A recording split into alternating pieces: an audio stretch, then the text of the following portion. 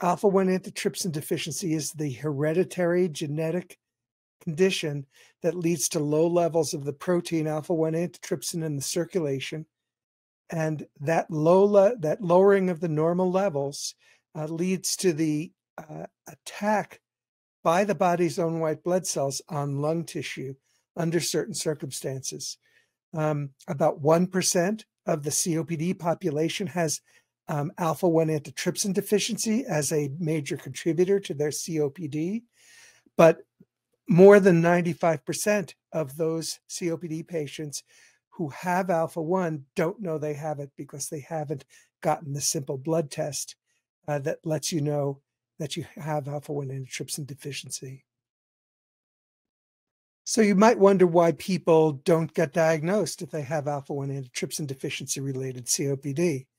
The problem is that there's nothing definitive that distinguishes an alpha-1 caused COPD from general COPD by simply talking to the patient or examining the patient or even sometimes looking at x-rays. There are some cues that make a physician decide to test for alpha-1. The most important message is that the only way that you can tell that a COPD patient has alpha-1 antitrypsin deficiency is to test them. Simple blood test, even a buccal swab like CSI Miami is available to test for alpha-1 antitrypsin deficiency. And in fact, and probably an equally important point, virtually all clinical practice guidelines related to alpha-1 have recommended that every COPD patient be tested once in their life for alpha-1 antitrypsin deficiency, regardless of whether they are young of age or have minimal smoking history. Because even in people that look like classic older COPD patients who smoke cigarettes, getting a diagnosis of alpha-1 antitrypsin deficiency can affect your treatment and affect your health into the future. So you might wonder, if I have a series of COPD patients that have been in my practice for years, decades, how do I approach the concept of testing them for alpha-1 antitrypsin deficiency in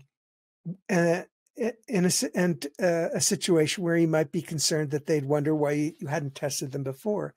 And the fact is that the general community at present doesn't follow that guideline. And you, as a clinician, could say, I've learned some new things about COPD, and I think it's not likely that you have this, but I've learned that it's probably a good idea to test for this, because if it turns out you have this, there are things we can do that are slightly different than what we do for COPD patients in general. Physicians that are thinking about testing for alpha-1 often find that there are several different methodologies for testing. You can check a blood level of alpha-1 antitrypsin protein by looking at a tube of blood. You can check for the type of alpha-1 antitrypsin protein circulating in the blood. That's in the past been called phenotyping, and now we call it pi typing for protease inhibitor typing. Or you could look at the gene for alpha-1 and see if it's abnormal. Clearly, genotyping will give you many of the answers that you need to know, but genotyping may not pick up some of the most rare forms of alpha-1. And it's often recommended that you use two types of testing, either a level testing plus pi typing or a level testing plus genotyping, in order to identify the most alpha-1 antitrypsin abnormalities that are out in the public right now. There are over 200 mutations of the alpha-1 gene that have been identified, although the vast majority of those are extremely rare, but important to find out if someone seems to have a history that's consistent with alpha-1, but doesn't have one of the more common genotypes. And you can find that out by combining a level testing with one of the other tests.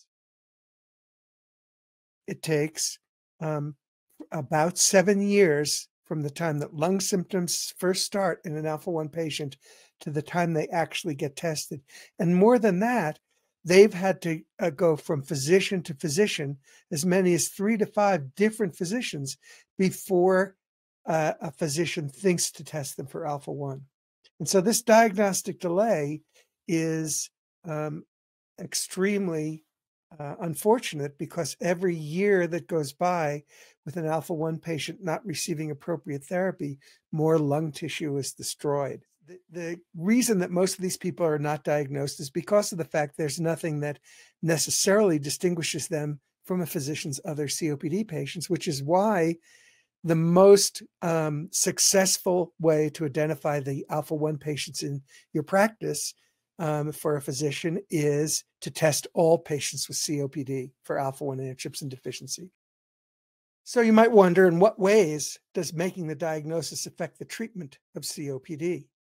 If someone has alpha-1 antitrypsin deficiency? Well, the first step in treatment of alpha-1 related COPD is to do all the things that you would normally do for a COPD patient, which includes immunizations, avoiding lung infections, treating lung infections aggressively, pulmonary rehab, smoking cessation, oxygen when it's indicated. All of that is still the same for alpha-1 patients, but alpha-1 patients have one treatment that is not available to those who don't have alpha-1 antitrypsin deficiency, and that is a treatment called augmentation therapy, sometimes called replacement therapy, which is plasma-derived alpha-1 antitrypsin protein that's purified from the plasma of healthy volunteers and is concentrated and given as a weekly intravenous infusion to people who have lung disease due to alpha-1 antitrypsin deficiency.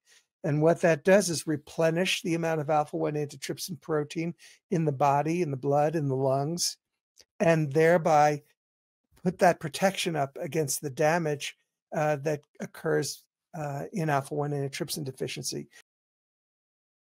So my main advice to clinicians in general, and especially clinicians starting out in practice seeing COPD patients, is test every patient for alpha-1 antitrypsin deficiency. Easy to do, free in some circumstances. Finding that one patient can change that patient's life and health by being able to get them on appropriate therapy, and also doing family counseling so that people know what the risks are to their children developing liver or lung disease or other conditions that are associated with alpha-1, and also to raise awareness within families that their family members should get tested.